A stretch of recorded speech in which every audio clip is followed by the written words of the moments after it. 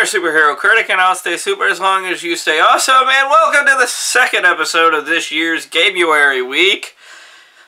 And we're continuing with more Mario. After the critical flop of the live-action film in the 1990s, Nintendo became understandably weary about making films using any properties that they owned. However, Miyamoto became interested in developing a film during the Virtual Console service. By 2016, they had begun discussing a new film, and by 2018, Illumination and Universal were set to produce it. And by 2021, the cast of Charlie Day, Jack Black, Keegan-Michael Key, Anya Taylor-Joy, and Chris Pratt had been announced. And I am very hesitant on whether or not I'm going to enjoy this version of Mario. So let's sit down and enjoy this animated version of the Italian Plumber and see if it's good or yet another fungus-covered shithole.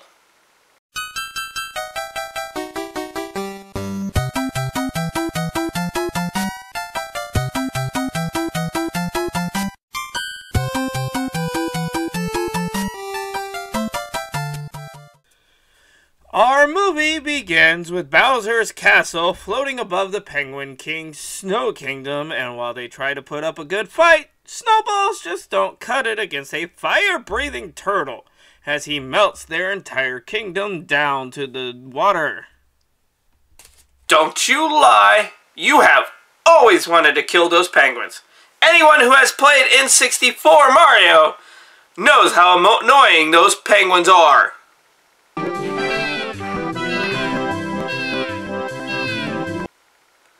My point stands! Bowser takes the Power Star, and we jump to the real world where we get a small commercial for the Mario Brothers Plumbing Company. Okay, so this is one of the things that a lot of people don't like. Nowadays, animated films, they're not focusing on actual voice actors. You know, it's one thing to have, you know, someone like Robin Williams or something play a comedic character when they're a comedian. Someone like Chris Pratt, who has no voice acting skills whatsoever and literally just uses their own voice for every single character that they try to voice, is not voice acting.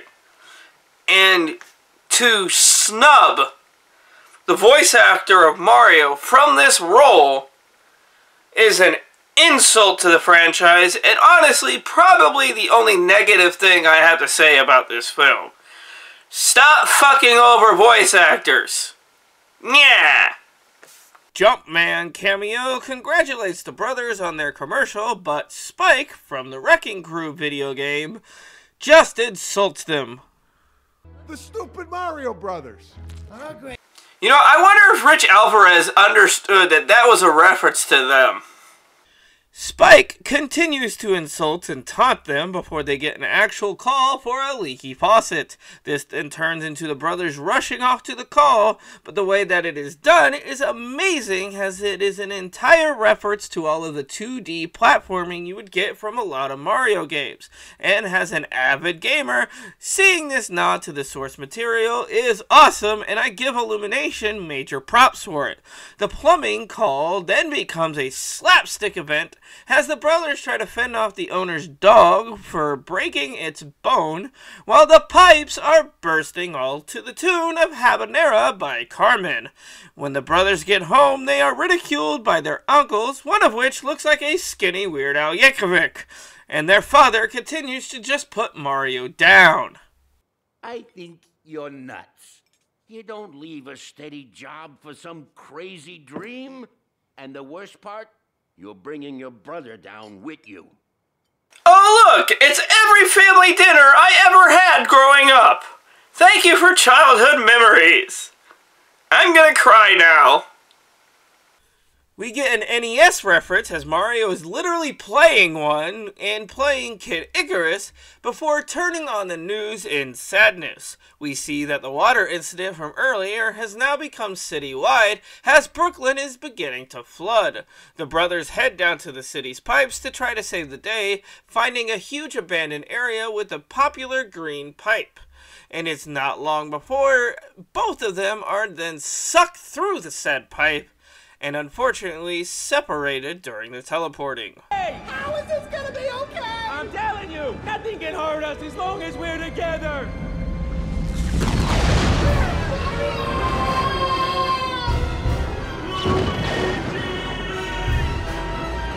Thanks a lot, Mario. You just had to say it. Mario lands in the Mushroom Kingdom and he meets Toad, played by Keegan-Michael Key, and he lets him know Luigi is now in the Dark Zone owned by Bowser, but he'll take him to see the princess as she can probably help them. Meanwhile, Luigi's guests are so kind as he's surrounded by a group of dry-bones that chase him all the way into Bowser's castle, when he's then surrounded by an army of Shy Guys.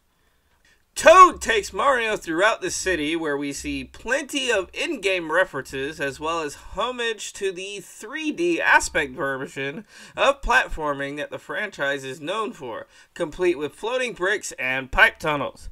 Peach's plan to help save the Toads is to get help from the Kong army. Mario then finally meets Peach for the first time.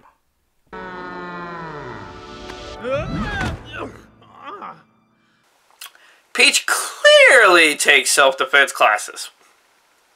Peach is overexcited that she's found another human as Mario asks for help finding Luigi. She instantly agrees to help before we get a training montage to see what Mario can do. And the thing I love the most about this montage is that it's basically a level straight out of a video game, as Mario has to avoid obstacle after obstacle from piranha plants to the falling platforms.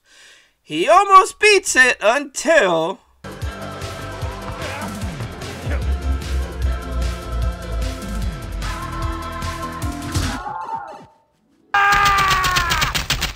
That's gotta hurt.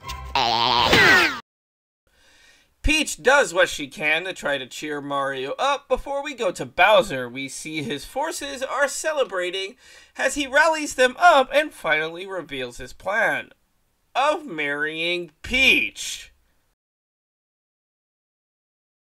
That is it. Peach, Mario, Bowser, BDSM throuple filled with kidnapping kinks. It's officially been confirmed. We get a flashback of Luigi missing Mario for being his protector, as Mario and Peach set off to the Kong village and Toad decides to join them. We then hear Jack Black's popular song from the film, which is a hilarious concept on its awesomeness, and as a fan of Tenacious D, I see why the song became so popular. Kamek alerts Bowser of the appearance of Mario, and we see his sadistic side. Meanwhile, our heroes decide to rest for the night, with Peach showing Mario the power of the Fire Flower. We get the backstory of how Peach wandered into the world as a baby, and the Toads chose to make her the queen. Were none of the Toads actually concerned about a baby crawling into their world? Or are they just like, oh, person! No response? Okay. Bowser then becomes a sadist as he tortures Luigi into telling him information about Mario. Once the information is spilled, Luigi gets thrown into a cage and dangled over lava with the penguins from the beginning. We then meet the most interesting character named Luma Lee, who is oh so happy to be captured. How long you guys been in here? Time, like hope, is an illusion. Please, we are depressed enough. There's gotta be a way out of here. There's no escape. The only hope is the sweet relief of death. Oh, you've got to be kidding me. You know, I would be depressed and eager for death as well if my only purpose in life was to die after eating a bunch of food and then turn into a giant star. Mario Galaxy is fucked up if you've never played it! Meanwhile, at the Kong village, we meet a blonde Kong that takes Mario and Peach on a cart ride throughout the village, while Take On Me plays, and looks like the levels from Mario Kart. Once they meet Cranky and ask for help, he originally turns them down, but then says if Mario can beat Donkey Kong, he will help. So we then go to said fight that is a clear one-sided thing, but they showcase a bunch of different power-ups from the games, including the mini mushroom and the cat bell.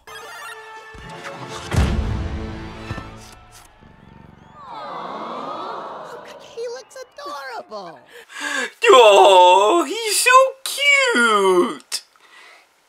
Makes me want to get a cat suit and cuddle with my own cat.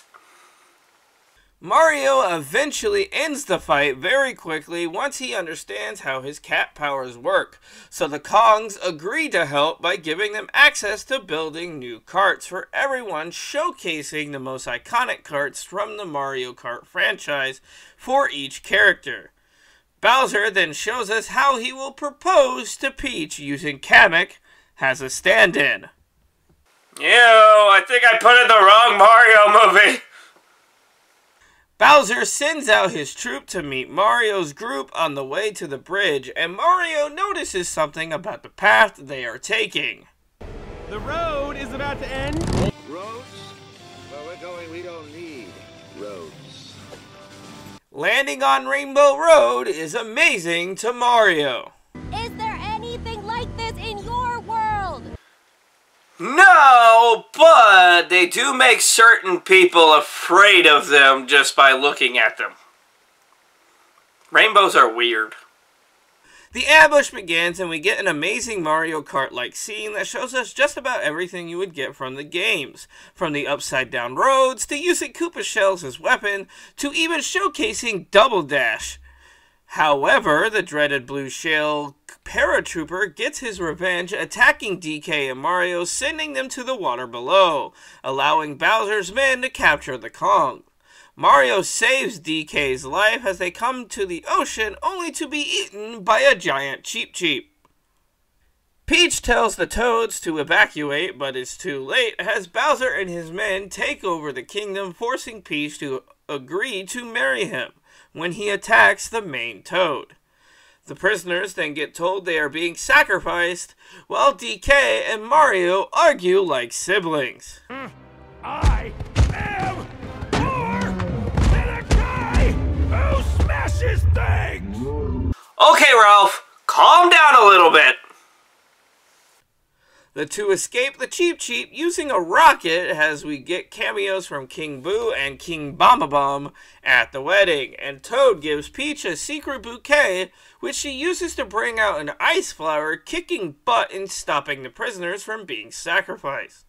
Mario and DK then attack a huge group of minions using power-ups, showcasing even more 3D Mario aspects, and we see DK with fire powers for the first time, while Mario gets the famous Tanuki suit.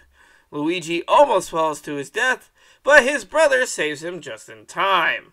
Mario, why do you look like a bear? What is this? Your brother is now a furry, just accept it. Bowser breaks out of the ice and demands to launch the huge bullet bill towards the Toad Kingdom, forcing Mario to fly with it to antagonize it, making it follow him to a warp pipe, blowing up the bullet. Unfortunately, this explosion begins to suck everyone into the pipe into the real world, including Bowser and his castle. This leads to the final fight as an angry Bowser just beats the crap out of our hero. This makes him want to give up until he sees himself in his own commercial, giving him the courage that he needed. Peach helps Mario get the superstar as Luigi jumps in front of Bowser's fire to save his brother. This allows both of them to get the star power, and we get an awesome scene of them taking down Koopa after Koopa, and eventually working enough to beat down Bowser for good.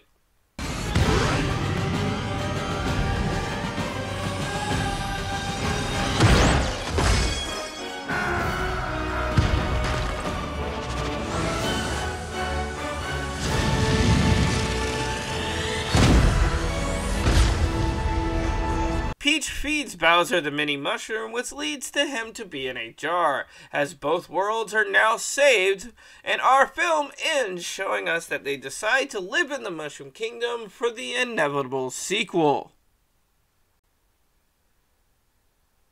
Despite mixed reviews, the film grossed 1.36 billion worldwide, breaking multiple box office records and becoming the second highest grossing films of 2023, only behind Barbie, which of course is leading to a potential sequel down the road.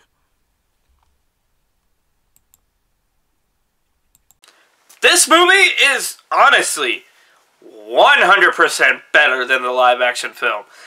You feel like you're in the Mushroom Kingdom. You are acknowledged with all of the characters and references from game to game, and it just feels like actual Mario. And personally, I can't wait for the sequel. That being said, this year's Gamuary is over. I wanted to get more videos, but I've got a busy life outside of doing these videos right now, and I'm limited to doing 2 a month at this point in time, and due to work schedule, I really didn't have time until the end of the month. However, our 300th review is right around the corner, so hopefully I could get something out for that. I'll see you next time. That being said, I'm your superhero critic, and I'll stay super as long as you stay awesome.